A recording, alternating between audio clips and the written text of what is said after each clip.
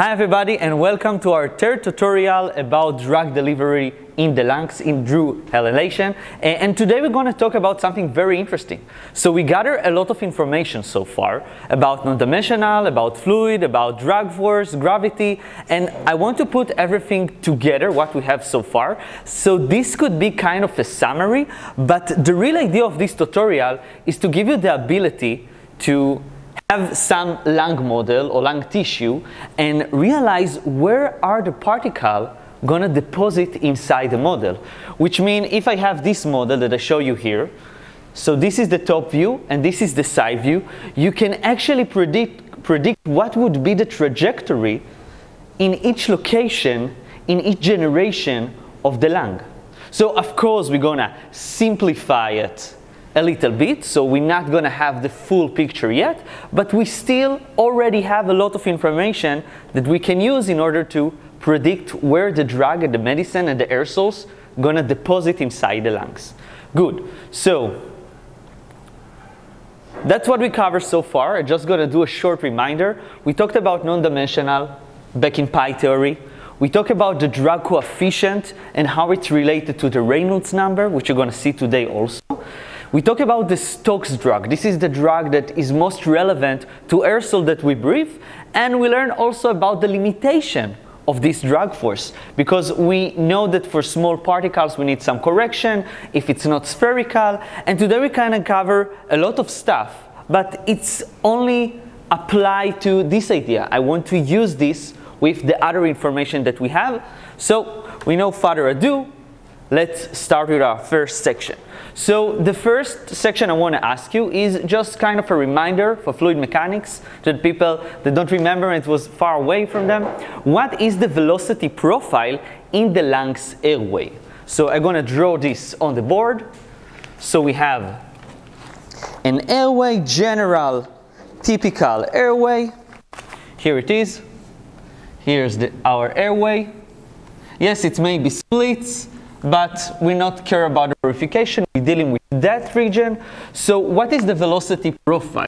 What we said, U, velocity, F of the fluid inside the airway. So some of you may remember this. What kind of velocity profile we have? Again? Parabolic, yes, parabolic flow, which the official name is Poisson flow, not a laminar flow. Let's do the correction between them. Laminar flow says it's a bigger topic. It says that the fluid can be discreted to different lamina, which mean layers. And of course, this is a laminar flow. This is correct. But this is a specific laminar flow, which called the Poisson flow. So UF equal to U max, the maximum velocity that we have in the profile. We see it's in the middle, you see it. This is the most high velocity air molecules that we have. And inside the bracket, what we have is, let's do square bracket. It's 1 minus R over R square. So that's make the parabolic shape, but it's actually saying more than that. It said that the velocity near the wall is 0. Right? And in the center, you have the highest velocity. That makes sense because we know that the wall is not moving, so the air next to the wall should not move as well, right? So this is the solution for that, and we saw fluid mechanics for that.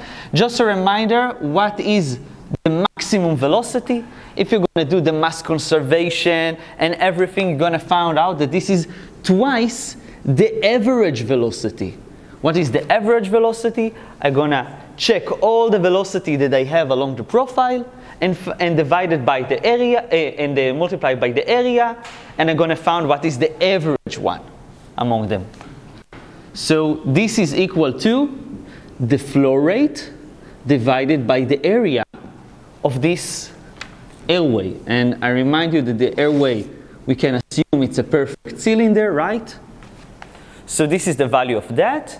And let's take it even farther and let's try to understand what is the flow rate inside the airway. What is the flow rate?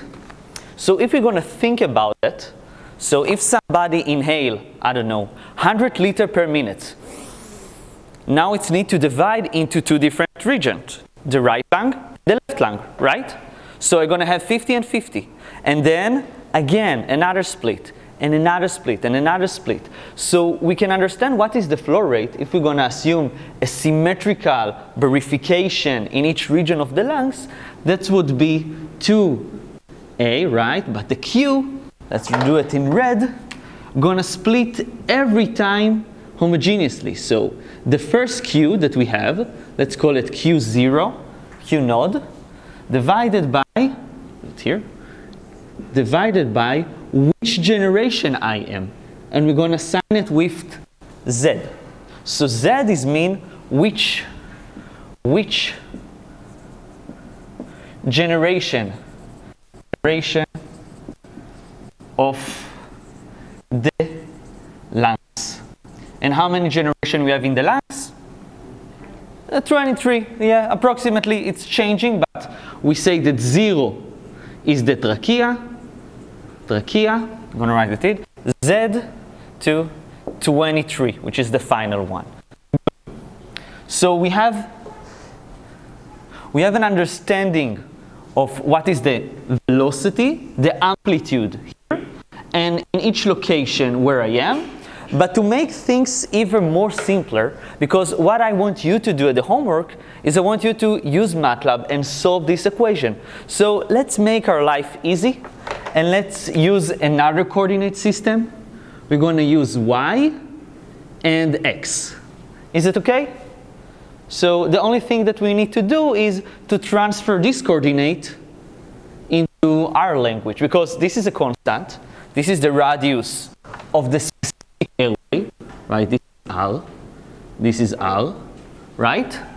So we need to do this transition. So I can say confidently that R is equal to, I'm going to do here, Y plus R. You see it? Because if I go that and that, I'm going to have R, so I can just say that R equal to R minus Y. Plug it in, and we change the location, right? We change our coordinate system, and this is very valid only to a certain places, mostly in the one plane that we are looking, maybe in the center plane, okay, of the cylinder. Good. So we have the flow velocity, and the flow velocity is very important because the particle gonna be subjected to this flow, and we want to see the interaction between the velocity of the particle and the velocity of the flow. So I'm going to move to the next section, B, which is what is the particle acceleration along the channel? A question? A is the area, this one. Let's do it in green. Yeah, good question. So this area, and it's changing with Z, which means which generation I am. Z, and it's equal to pi r square, which dependent in which generation I am. A good question. Yeah. If y is on the top 2r, then you get the small r is minus r. Again? I think that the small r expression is reversed. Reverse? Okay, why? Because if you put y equals 2r, this is the top of the cylinder, the small r. No, you don't have 2r. You don't have 2r. You have only R here, right? And we're only taking care of this region, this one. Okay? You see what I mean? Yeah? You talk about this part, yes, but we're considering a particle that is in proximity to this region, to this side of the airway. Okay? Perfect. So the next question is, what is the acceleration at the x direction of the A particle X? So anyone has an idea how we can find this value? Applying conservation of momentum. Conservation of momentum, it's definitely, and more simply, we can say Newton's second law. We can consider Newton's second law, right? We're dealing with the mass, the particle mass, right? And I want to find out what are the change in momentum, which we know the acceleration is hiding inside, right? Because if I'm going to say that the mass of the particle is constant, right, I can simplify this as max of the particle. Let's do it qp, particle, right? And we can simplify that even more. We can say that the particle is a spherical particle. So we have the density of the particle multiplied by the volume. And the volume is a spherical particle, so it's pi dp to the third divided by 6 multiplied by this term, don't forget, is actually the velocity of the particle in the x direction. And I do the distinguish that the velocity could be at x, this is u, and also at the vertical axis. So this is only the horizontal one because we're solving the forces applied on the particle in the horizontal axis. Okay, what are the forces UP and VP? P stands for particle, U is the along the channel velocity. You have two components. Here, sum of forces on the x direction on the particle. What?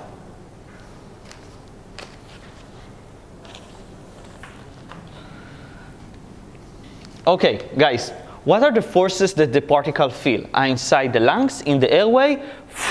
I feel this wind pushing me. So what is the forces that apply on me? Drag force, yeah. So in general, the drag force. And we can say confidently that inside the lungs, Reynolds of the particle is smaller than 1, right? If it's smaller than 1, it means that the regime of the flow envelope the particle very nicely, and for that we can use Stokes drag force. So we can use here Stokes. We can say the drag is equal to Stokes drag, and this is look like, yes. This is from the previous tutorial.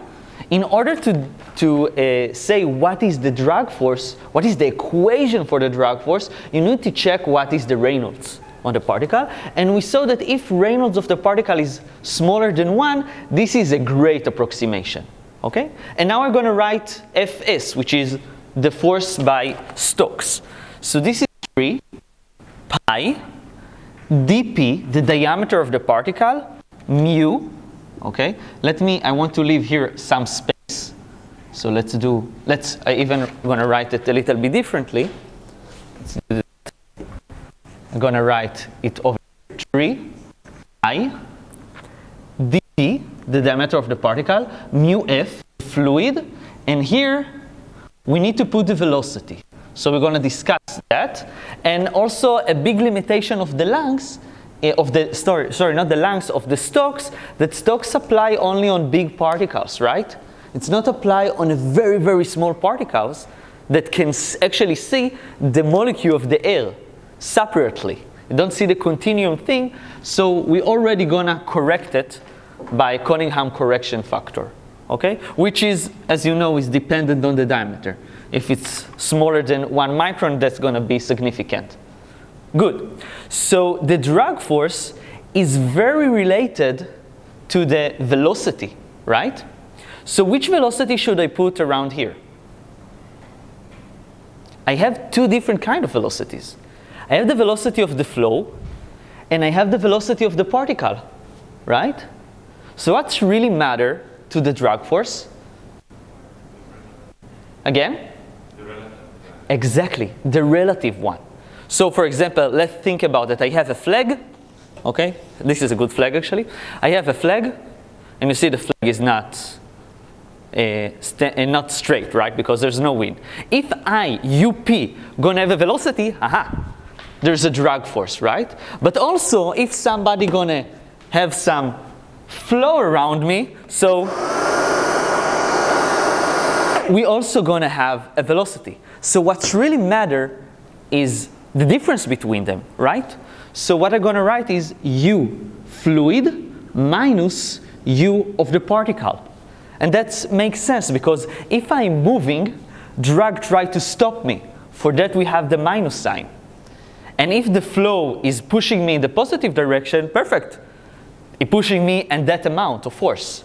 And if it's pushing me to the other side with the negative sign, it's here, so it's going to push me to the other side. So we have the difference which determine the drag. Question? Yeah, should it be the pneumatic viscosity or the dynamic? Again? Here? Dynamic. Yeah, dynamic, yes. Yes. Yes, dynamic. Okay, perfect. So right now we're going to simplify it because we are interested in finding the acceleration, right? So if we're going to divide by that term, we're going to get 18 mu of the fluid, dp, the diameter of the particle square, rho p, the rho of the particle, cc, the correction factor, the difference in velocity, which sometimes can be called as urel. If you're going to see it, it's the relative velocity, equal to the acceleration term. Okay? Perfect. Just to see that you are in business, what's the unit of this term? 1/10. Exactly. This is meter per second. This is meter per second. And here I see 1/2. You see it? So this term must be equal to that term. So we're finding out something very interesting. So this is a very important feature, and we're going to see it in the end of the lecture of today. So this is called the relaxation particle, relaxation time, and it's equal to 1/that. So dp, diameter square, this is important, rho p cc divided by 18 mu f. So this is a characteristic time of the particle. And it's going to be very important to determine where the particle is going to deposit in the lungs. Okay? So remember that. Just for a feeling, what is this time like? Let's have a few examples. For example, for 10 micron, wow, this is a fat, big particle. The time, this is the diameter, the time would be approximately millisecond. Very short. Why I say very short? How much time it takes to breathe?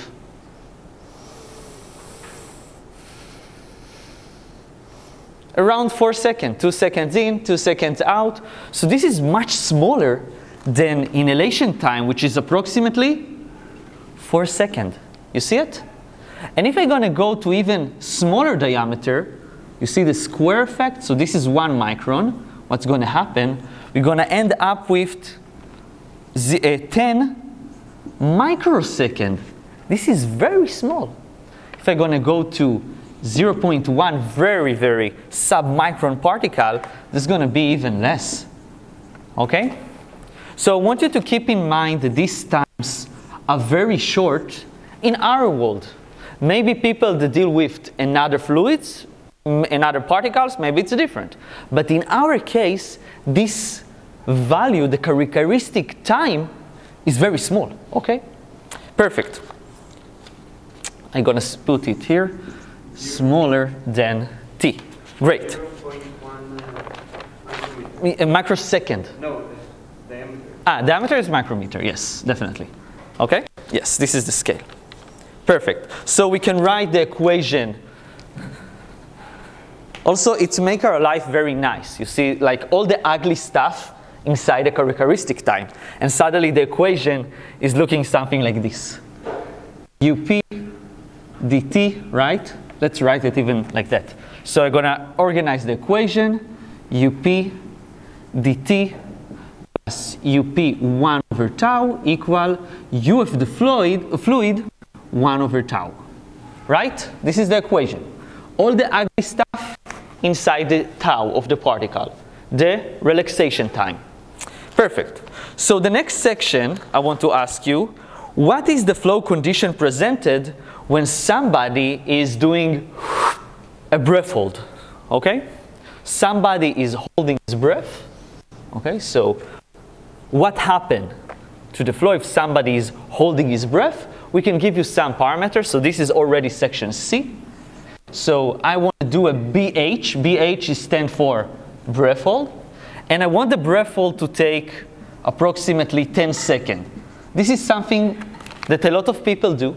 That you buy the inhaler and the instruction is take the inhalation medicine, hold your breath for 10 seconds, give the particle time to deposit, and only then exhale what left outside.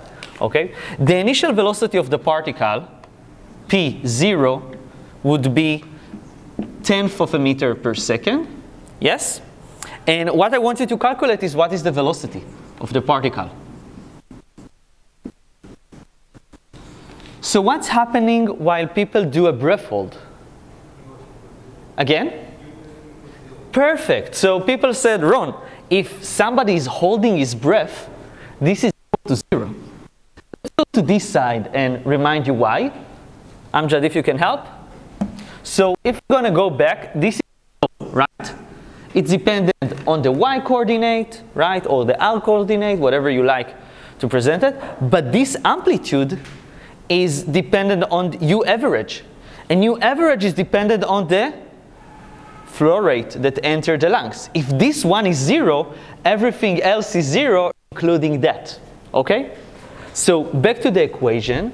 So if we're going to recall, this is the ODE, right? This is the ODE, first order derivative, right? Normal of the function, right? And the non-homogeneous term, right? But if we're doing a breath hold, we're actually solving the homogeneous problem, right? So let's find out what it's equal to. So we're gonna write this term.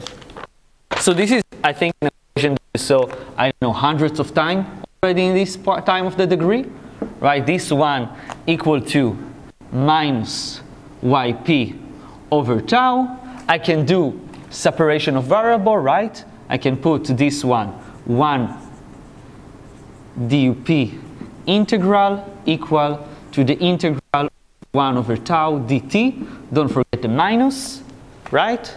Run from time 0 to general time, and the solution here would be what's happened to the particle at the time relevant to this, and in a general time relevant to this boundary, right? And we're going to solve this, and we're going to get that. We're going to get that U of and let's not forget to put here breath hold and breath hold to remind us that this is not the normal solution to the problem of the particle, right? This is a very specific case. It's a breath hold condition. So also this parameter is only the initial velocity when you start doing the breath hold.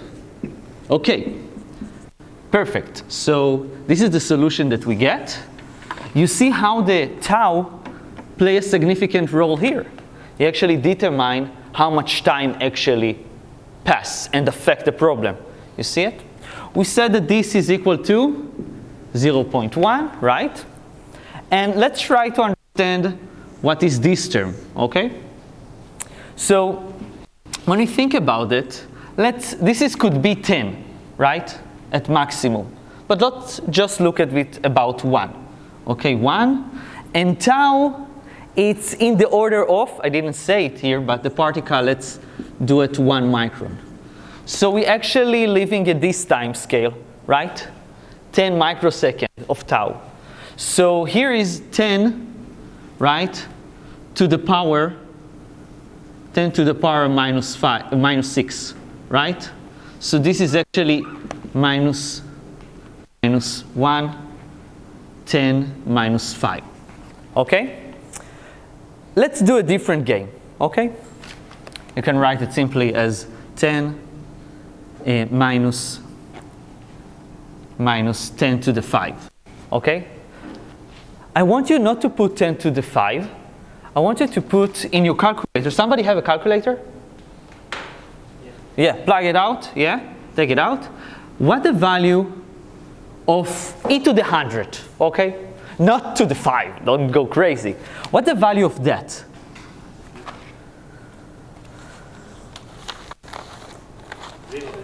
It's not 0, it's 3.72. Now I want 44. Now I want you to put 10 to the 5. What's going to happen? This is so small that the calculator don't have the force power to tell you how small it is. It exceeds the ability of the calculator to tell you how small it is. It is so small, okay? So what is the idea that I want to tell you? So even though you have a very high velocity, think about it, this is 10 centimeters per second. It's something like that, I think. Look at the lungs. This is very fast, okay? This is very fast velocity. However, when somebody stops his breathing pattern, it's killing that very fast, okay? This is a very strong exponent. You see what I mean? So this dependency here on the diameter, it's gonna be very, very crucial.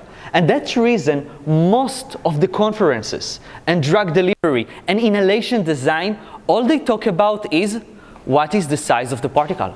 What is the size of the particle? It's very important because of that. You see? Okay, let's move on. So we found what's going to be the velocity, but I want to find out how far the particle would continue until it's going to stop. We can think about a car that suddenly hit the brakes, and I want to see when it's going to stop. What is the distance? So we're going to go to that place here. Yeah. The velocity. Yes, we right now analyze what's happened in a specific generation of the lungs, a given generation, and then we're going to see what's going to happen when we follow the particle. You're going to escape the generation, you're going to stay in the generation, you're going to deposit in this generation, right? And if you're going to move out to the next generation, in the MATLAB, in your homework, you can say, okay, this is the same problem with different initial conditions, different velocity and different height, right? So we can resolve this until the particle deposit. So you find out my strategy, how we're going to do it. Good job. Okay, so I'm going to clean this board. Okay. And right now, I want to ask you, what is, I can put it in the presentation. Oh, here it is. What is the stopping distance? Usually is denoted by S, not very original. So we're in section D. D. What is the stopping distance? So how we can find this term? What we need to do? Again? I don't hear you? Definitely, but what we need to do? We first need to take the velocity and have a distance, right? So we can use the definition. We are looking for xs of the particle, right? At the condition of breathhold, which is denoted as s, just for short. We recall that the change in location equal to the change in velocity. This is the definition of velocity. And we're taking care of the breathhold situation. We do again the same method, and we're going to find out that x of the particle at breathhold at any time minus the initial position of the particle, right? Equal to what? Equal to the initial velocity of the particle multiply, you get it right, tau, the relaxation time of the particle, just a second, multiply by 1 minus e minus t over tp. Yes, a question? What distance this is? If this is the particle, have the initial velocity up0, right, inside the airway, and suddenly I stop breathing. This particle starts to deaccelerate, which means it's going to losing all its velocity very fast. We saw it previously, and it's going to stop. I care about this distance, right? When it's going to stop. I would not say in that way, I would say along the channel. Along the channel, along the airway, okay? In the X direction, okay? Perfect. So we are looking for that. So this is actually that term, right? The particle, when we start the breath hold, was here. This is the place where the particle is any moment, and it's equal to that. And if we want the particle to stop completely, right, we need to do, where are you? What we need to do? Yes, we're going to wait to infinity time, and we're going to get the final location. So if you're going to take it to infinity, right, so the stop distance is equal to xp breath hold when t is going to infinity, right? And it's actually killing that term, right? Actually, that term, right? In infinity, this goes to 0, and we found out to stop, you need your initial velocity multiply by tau of the particle. So if you want to know how fast you're going to stop, only these two properties. You see it? Okay? To add the initial location. Yeah, you can add the initial location, definitely. To know the specific location where you're going to stop. Yeah, but this is the stopping distance, where you start at the breath hold when you finish. But correct, you need to add this to the initial if you want the specific location in the x coordinate. True. Okay? So if I tell some person, stop your breathing after 3 seconds, you can calculate where's the particle after 3 seconds, and then add the stopping distance. And this is going to be a very short one because of the tau. But if his tau is very big, it's not going to be short. Okay? It's important to remember that. Perfect. Okay. Let's move on to the next question. And right now I want to find out what is the velocity of the particle in general without stopping my breath. So we have a flow that's pushing the particle all the time. Okay? So let's do it here. Perfect. So we're back to the scary equation. Actually not that scary, the ODE, but a more complicated one because it's not homogeneous anymore, right? So we're trying to find out what is the solution to that one, right? dup dt plus 1 over tau up equal to 1 over tau u of the flow, which depended, for example, on the y coordinate, right? Definitely, which height I am. Perfect. So what is the solution to that equation? How can I find up? What is it equal to?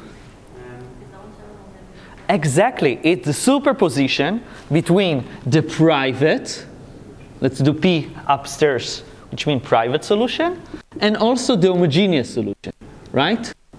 Hey, we found that already, right? What was that? That is actually UP breath hold. It's the condition when this term is 0. This is the homogeneous solution. We found it, right? It's actually, we have it there. It's the initial.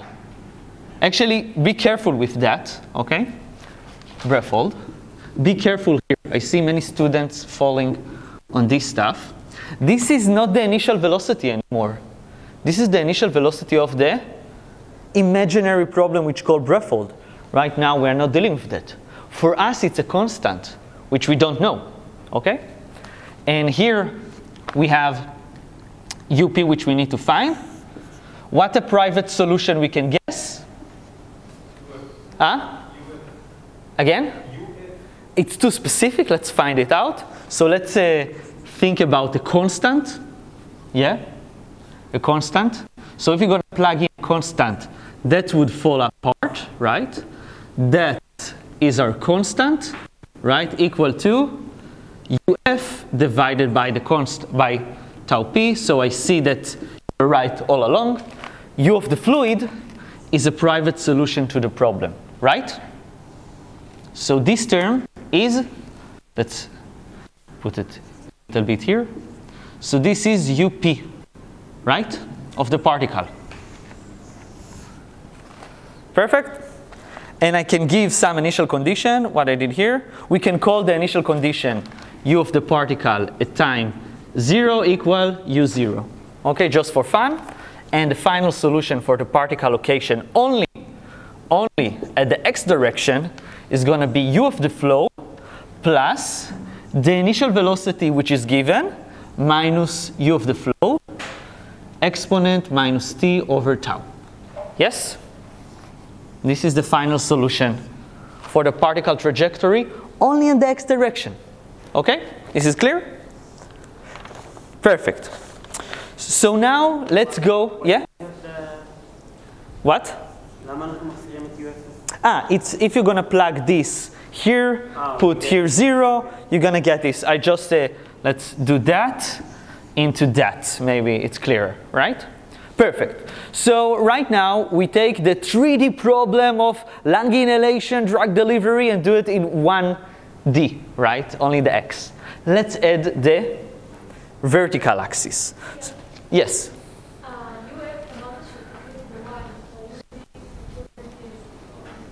Yes, yes. Okay, so this is change in which height you actually have. Okay? This is, you see the velocity profile, right? It's changing with the r coordinate or the y coordinate. Yes, so every time you change your height, yes, this constant in time, right? It's not depending on time, changing. You see? So u fluid, yes, it's a smart thing to say. This play with y, right? This is a good move what you said here. Yes, the velocity of the particle change. If I'm in the middle of the channel, I'm going to fly like an arrow. If I'm going to be very close to the surface, the velocity going to be mild. You see it? A good point. Okay? Very good point. And all the time effect related to the drug, right? Exactly. Perfect. So right now I want to move on to the vertical axis. So right now, let's do this problem again. Now we are smarter than before and find out, oh, wait, jump to the next one. And let's find out what's going to be the vertical acceleration of the particle. Okay?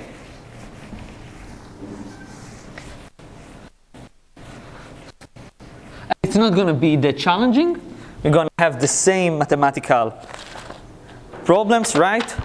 So let's just have a quick draw so we not forget what we are doing. We in some generation, right?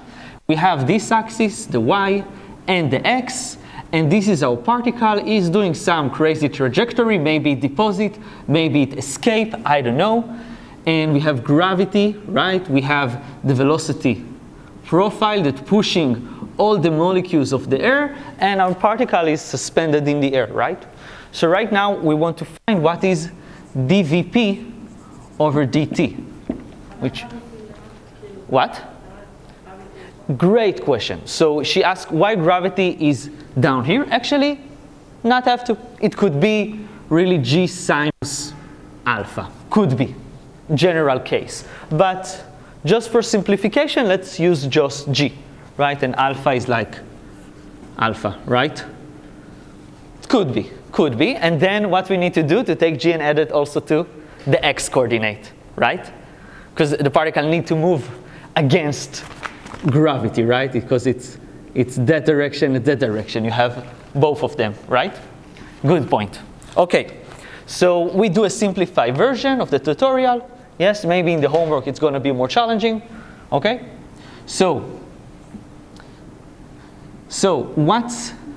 we have the velocity in the x direction, and we have the velocity here. So that's what we actually want to find. So how are we going to find it? What equation? Huh? Again, Newton's second law, right? But be careful. So we're going to put dvp over dt. I assume that the mass is not changing. By the way, it's not always true. It's depending on the particle composition. Maybe it can accumulate water. Maybe it's going to evaporate. So that could change in time. But let's make a dry powder particle not changing in time, right? So what are the forces that apply on the particle only at the y direction? what do we have? We always have the drag. Again? We always have the drag. That's true. We will always have the drag. Why are we actually having a drag at the vertical axis? Why the particle? Drag is means the particle is moving against L, right? So what's actually pushing the particle against the movement of L? G, exactly. So we're going to have here, that's true, minus mg, that's true. And also because of that, the particle is pushing down. The L doesn't like that somebody move it, right? So the air doing this thing to the particle, also in that direction, also in that direction. So we have here the drag force, which is going to be plus 3 pi dp mu f divided by cc. I take care of small particle. And what's going to be here? Again, the relative, the v relative, v minus v of the particle, right? And we can assume, which is going to be a great assumption, that there's no velocity of the flow in that direction. It's uniaxial, right? All the flow is in that direction. So it's going to be easier term. But there's the force you forgot. Yes, let's repeat about that. So this is the drag force, which is perfected that way. Here you have the velocity of the flow minus the velocity of the particle, the same explanation as before. But now we take the assumption that all the velocity u fluid is, as a vector, is only in the x direction. There's no velocity of air doing this, okay? Solve Navier-Stokes of a cylinder with small Reynolds. You're going to find out this is the velocity profile. Perfect. Okay. There's another force you forgot. If you don't mind, I'm going to clean this. Okay. There's another force you forgot, which is. Huh? What? Why it's downwards? Be careful, the minus is also can be inside the velocity. Don't do this mistake, I did it a long time ago, okay? So I always put these signs, and I know that the velocity sign gonna take care of the sign of the total force. Don't forget, you have here something that can have a sign. Diameter is always positive. Viscosity of the fluid is always positive. Cc is always positive, but velocity can be negative. Okay, don't forget it. Perfect. Another force that you forgot, okay, is if, for example, I'm gonna inhale helium bubbles. What's gonna happen to the particles? They're gonna go against gravity, right? Exactly, buoyancy force. So we also need to take care, not only gravity, but also buoyancy, which means things can float inside fluids. It happens. Maybe it's less important for lungs, but if you're going to do drug delivery in the blood, this is very important, okay? So let's just have the general term. So the buoyancy force, okay, Fb, is equal to the weight of the flow that's been replaced. Which means if I have an air balloon, okay, inside the pool, it wants to go up in what force? The weight of the water of the pool that you just replaced. In our case, it's very easy. It's rho of the fluid, not, where is it? Here. Here you have rho p of the particle, right? dp to the third by 6, right? And you have it also here. This is m, this is look exactly like this, right? So here you have rho of the fluid, and it has the same volume, you agree? It's a sphere, right? Yes, multiply by g. So most of it's more accepted to write gravity and the buoyancy force together. I say the buoyancy, try to eat a little bit from the gravity effect. So we can write it as in this manner, g pi dp to the third over 6, rho fluid minus rho of the particle. You see what I did over there? And of course we have the drag force, as we mentioned before. And in our case, it's only of VP and with the minus, right? This is our case right now. And what I'm going to do, I'm going to divide by the mass, okay? And I want to remind you that in air problem, you know, lungs, rho of the particle would be most of the time what? What kind of density? Water droplets, right? So this is approximately 10 to the third. The density of air is around 1. So you see that this is dominant over that one. So it's negligible, but not always. Be careful. And also, you know, to solve this equation, it's $1 billion problem, right? We want to control drug delivery. Nobody solved this equation really to all its conditions. It's very, very hard, right? So it's important to me to say to you many steps that people neglect, because maybe you're going to find a solution. For example, Tirosh from Nati's lab, using buoyancy force in the blood to have a sufficient drug delivery in some location. It's look to the target place, put it up, put particles that lighter than the blood, and then suddenly find themselves entering the highest point, which is the aneurysma. That's what he's doing, okay? So this is a very interesting idea. So if we're going to organize our equation, neglecting buoyancy, we're going to get that dVp over dt equal minus tau. This is the same tau from before. It's still important, also in that direction. Vp minus g, okay? So this is the general solution in the y-coordinate. And the next question I want to ask you, let's write it here. So, what? Again? Definitely. Okay, let's have a break. Do you mind that the break gonna be 5 minutes, and after that they're gonna release you before, so we can make sure we're gonna finish on time? Is okay? If it's not okay, raise your hand. 1, 2, 3. Okay, so democracy, so 5 minutes, and we're gonna be back, okay? Let's do it 7, okay? 7 minutes and we're here.